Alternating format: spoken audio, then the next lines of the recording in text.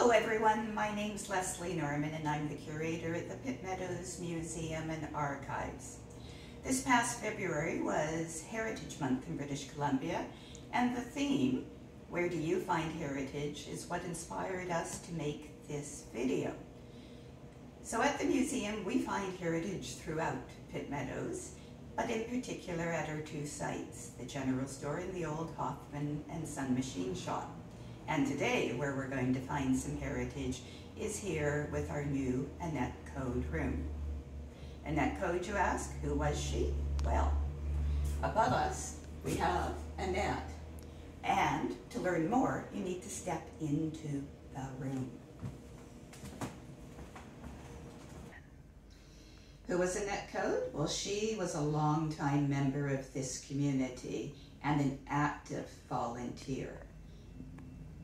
Annette was a long-time resident of Pitt Meadows, becoming officially ensconced in the community after marrying Gordon in 1969. She was a tenacious, to-the-point woman who was involved in the community on so many levels, from Highland Park School PAC, as a School Board 42 trustee, as a Pitt Meadows Day volunteer, and, most importantly, as a long-time museum volunteer and Museum Society board member and president. In that capacity, she guided the museum through our move to the general store site and in our acquisition of the Hoffman and Son site. So great was her impact on the community, she was a winner of the Citizen of the Year award. As a young mother, and on occasion, she brought her daughter, Michelle, to volunteer with her at the former museum sites.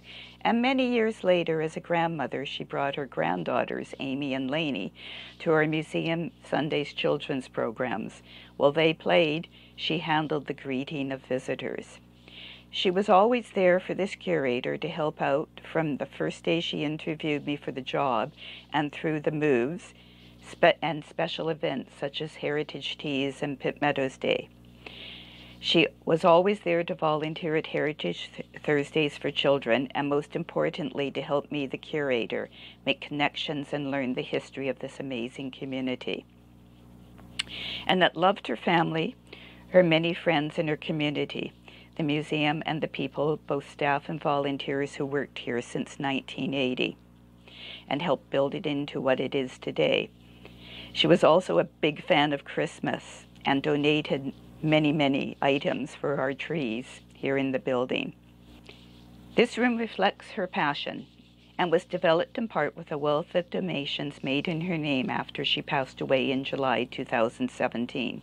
It was once a dark and cold space, but it is now bright, filled with light, and with exhibits about children and Pitt Meadows Day and happiness. And at Christmas time, it will have all the trimmings, including the items that Annette gave for our trees. They were all there in 2020, but COVID made it a well-kept secret. Well, and now for a bit of a look around the room, and starting with the area that is the highlight, the Miss Pitt Meadows Day case. Up in this case, you can actually see a crown. That was the crown for the first and only May Queen for Pitt Meadows. Her name was Isabel Sharp. She also had a sash when she was a former queen that came back to Pitt Meadows in 1964 for a reunion event. This was given to us by the Hardy family just this past year, 2020. Up on the wall, we actually have a photo of Isabel herself. She's standing on the left of Jack Grant, who was the organizer of the event in 1938. There she's the past queen, the past May Queen, and to Jack Grant's right is Anne Anderson, who became the very first Miss Pitt Meadows in 1938. We have one other Miss Pitt Meadows in this room, and it's actually a little girl called Rebecca Fass, and she was the 1947 Miss Pitt Meadows. She returned as the past queen, but not for 5 years, due to the fact there was a hiatus in the event started by the 1948 flood in Pitt Meadows. By the time she returned to be past queen, she was actually a young adult and much taller. In this room as well is a Cairn organ, a Canadian-made Cairn organ, that was in the building, in this room, in the 1930s into the early 1950s, when the Struthers family sold and left the business. They took the organ with them. But when we moved in here in 1998, they heard that it was going to become a museum, and they brought it back and helped us ensconce it in the very room it started out its history in. No longer plays, but it's a beautiful addition to the building. On the wall across the room from our Miss Pitt Meadows Day case is our brand new dolls exhibit, encompassing only a small fraction of what we have in our collection. And one of our favorites is our Barbara Ann Scott doll up on the top shelf.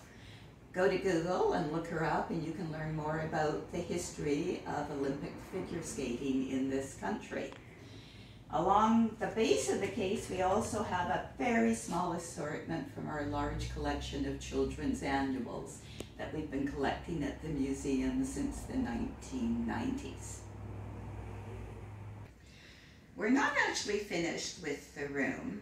There are still a few things to attend to, including getting some new blinds on our south-facing windows, with the look towards reducing the harmful UV rays that come in and actually can bleach out floors and artifacts.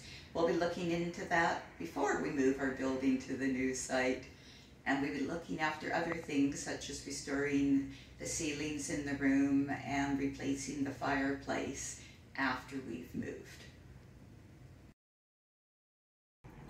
So when the COVID pandemic is finally over and the museum can return to its normal operations, and we hope this is before Christmas 2021 and certainly before the move of the buildings, we will have all our hands-on items for children back in this area, including games and music and other activities.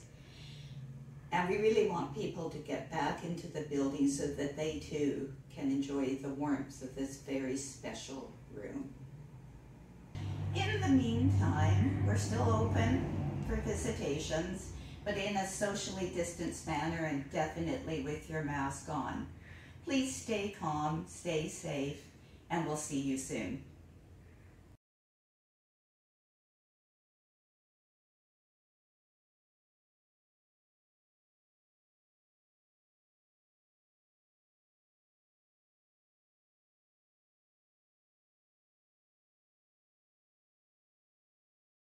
Do you need a cameo or something?